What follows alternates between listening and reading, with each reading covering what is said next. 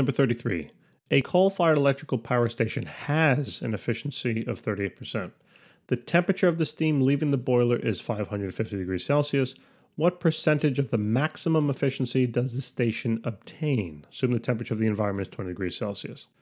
So basically, this one's a little harder to try and conceptualize. You kind of have to know a little bit about like how a power station might be set up, right? Instead of going through that, I think it's just easier that I kind of just explain how to think about this problem.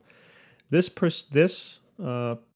efficiency here is going to be the basically the actual efficiency of the coal plant. Okay, this is the actual value. It says it has an efficiency. Okay. Now it's asking what percentage of the maximum efficiency. So in the other problems, I've mentioned that maximum efficiency, you have to interpret that as the Carnot efficiency. Okay.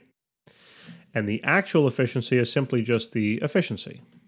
Okay. Not the Carnot efficiency necessarily, unless the assumption behind the problem is that the efficiency is the maximum efficiency. But here they're telling us two different things, so I have to assume that this is the actual, and that this one over here that we're calculating is the maximum, which is the Carnot. So that means I'm going to be using this formula over here, okay? And that means the Carnot efficiency is going to be equal to 1 minus the temperature of the cold reservoir divided by the temperature of the hot reservoir.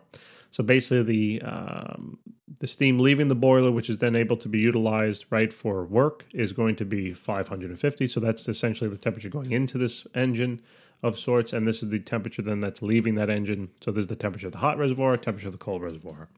So now we can simply calculate, right, the maximum theoretical efficiency here.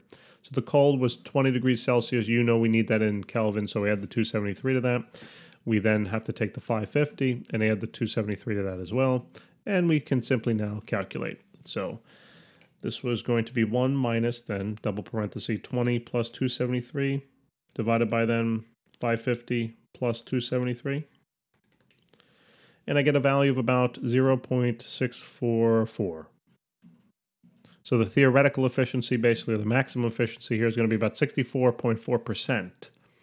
Okay, but it tells us, so this is, but then it says that the actual efficiency is basically 38.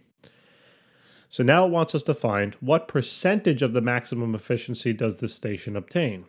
Meaning, in other words, if I had to rephrase the question, right, what percent is 0.38 of 0.644, right? That's my question. And you might say, well, these decimals look complicated. So what you want to do is give yourself a similar question with easy numbers, right? So if I were to say what percent is 70 of 100, what would you tell me?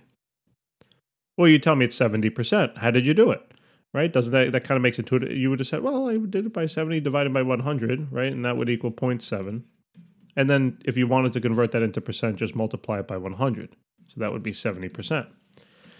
But notice now, simple problem, easy to understand. Same problem, but with crazy numbers, harder to understand. Isn't that interesting? Right? It happens to me. So a very useful technique is to sometimes ask yourself the question. Part of the difficulty with becoming a good problem solver is framing or phrasing the right question to yourself. And then when you're struggling maybe with this, you ask yourself an identical question, but with numbers that are nice and easy. And all of a sudden, we can do this, but we can't do this. And we realize, though, that if I can do this question, then this question is the same. There's no difference. It's just the numbers look different. Okay? So hopefully that makes sense. So then this is going to be the same exact way I did the one on the bottom. 0.38 divided by then 0.644. And then if you wanted to convert that into percent, you can. I'm just going to do the decimal. So 0.38 divided by 0.6.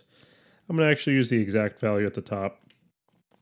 So I get about we should both arrive basically at the same answer, 0.590. So about 59%. All right. And that would be the percentage of the maximum. It achieves about 60% of the maximum efficiency. So guys, thank you so much for tuning in. Please remember to help us out and subscribe if we were able to help you in any way. And We thank you very much in advance. Take care.